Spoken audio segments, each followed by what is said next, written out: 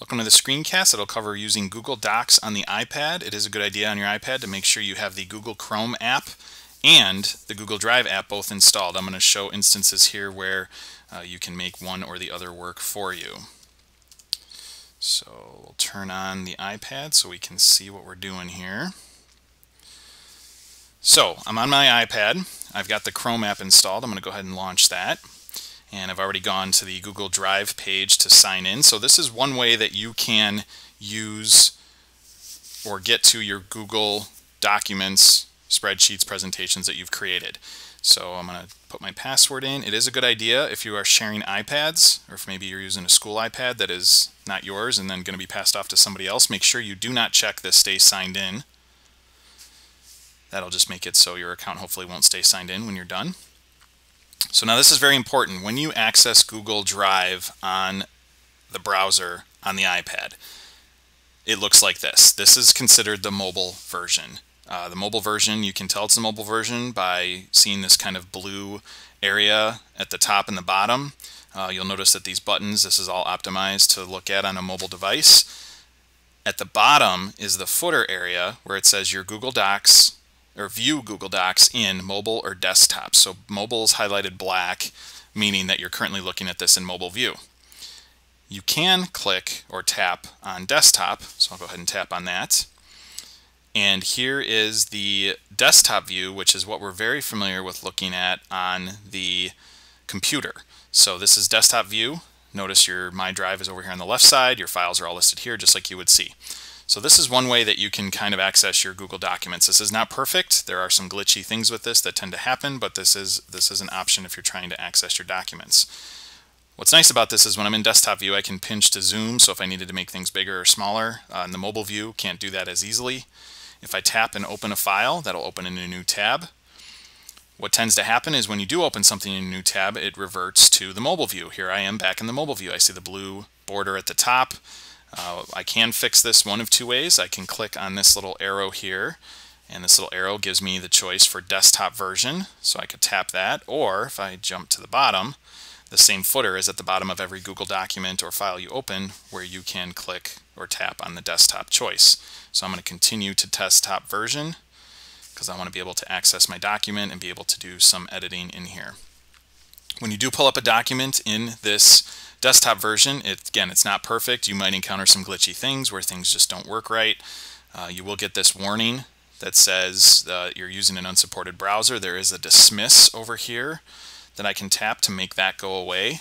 So here I am looking at my document.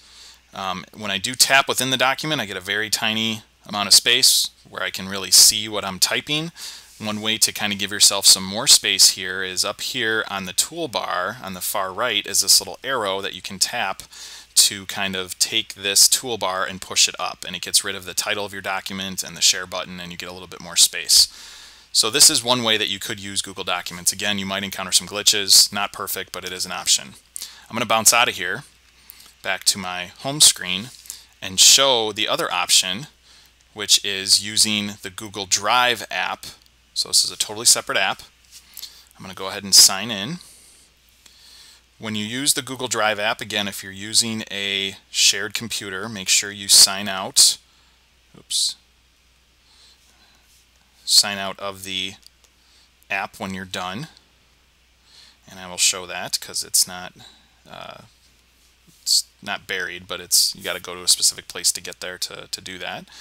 So I'm going to go ahead and put my password in, sign in. So I'm making sure I type my email address correctly. This is what the Google Drive app looks like when you sign into the app. So over here on the left side is what you're used to seeing when you're signed into Google Drive. You've got My Drive, Shared With Me, Starred. You've got your folders listed first here. And if I scroll down, then I can see my files. And let me go to a specific file here that I marked to show for this. So here's a file I want to open, test document with table. Before I open that document, you'll notice every document does have this little arrow off on the side. So if I tap on that little arrow, this opens up a window where I can access some more information about that particular file. I could, under Who Has Access, hit the little plus sign and add other people or share this file, just like you would do on the computer. I can also tap this Share button up here in the top corner, And if I tap this share button, this gives me the choice to share the document, rename the document, move this document to a specific folder. So if I had to put this in a folder, I could do that there, or completely remove the file and send it to my trash. So that's just a little bit with how the structure is set up here. If I needed to create a new file from scratch, that's what the plus sign is for. Currently, you can only make documents in spreadsheets or edit documents in spreadsheets here in the Google Drive app. You can't do presentations, drawings, or forms. If I needed to search my documents, that's what the search is for right here, a little magnifying glass.